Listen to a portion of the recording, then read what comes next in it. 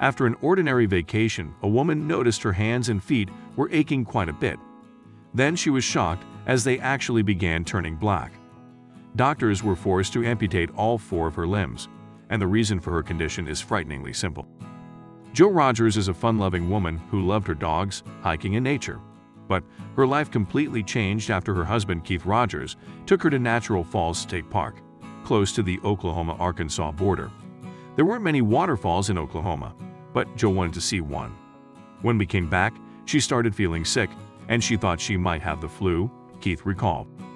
Headaches turned into fevers that then became aggravated with vomiting and dizziness. Although his wife thought that she was coming down with a severe case of the flu and initially resisted going to the hospital, she was so lethargic a week later that she wasn't making any sense, Keith said, so he took her to the emergency room. As her health deteriorated, doctors did rounds of tests on her, including tests for meningitis and West Nile virus. Jo Rogers had a serious infection from an unnoticed tick bite.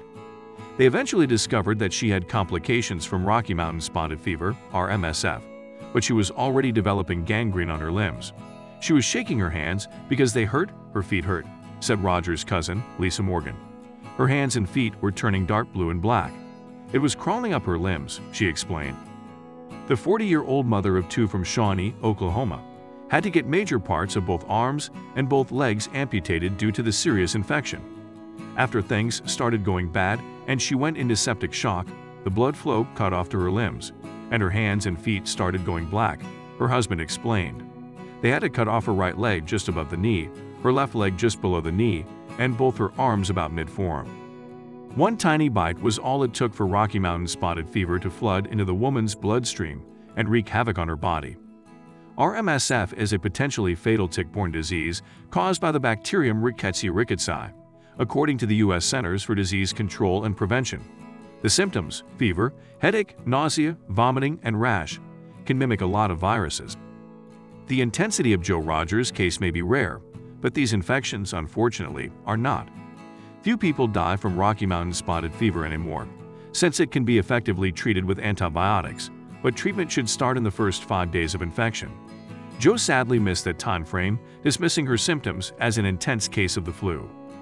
Keith Rogers visited his wife every day at the hospital as she battled other complications from RMSF, including blood clots in her lungs that necessitated a tracheotomy.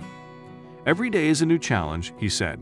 "I go in there, sit and talk to her, and show her pictures of how our 2 boys are doing. I show her videos of her 2 dogs back at home. I try to keep it normal, but it gets very hard because she'll want me not to leave, and it's so hard because I can't take her with me."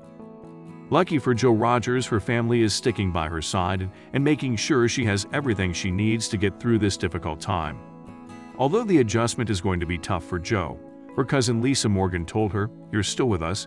You're going to get to watch your boys grow up, and you've got a lot of people pulling for you." Although it was an extremely rough recovery process, Jo Rogers has since made her way back home. Jo is determined to be independent and is grateful for her life. She was moved to tears by all of the cards, comments, prayers, well wishes, and generosity from everyone. She believes the love and support of family, friends, and total strangers have given her the strength to work so hard. Even though she is dependent on a wheelchair to get around, her family and friends are just glad that she made it out alive. I'm sure her boys are more than happy to still have their mother, even if she can't do all the things she once could.